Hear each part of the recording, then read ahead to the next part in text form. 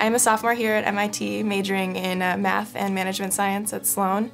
In the middle of my freshman year, I decided that Sloan was a great fit for me, and I was really interested in the opportunities that Course 15 had to offer.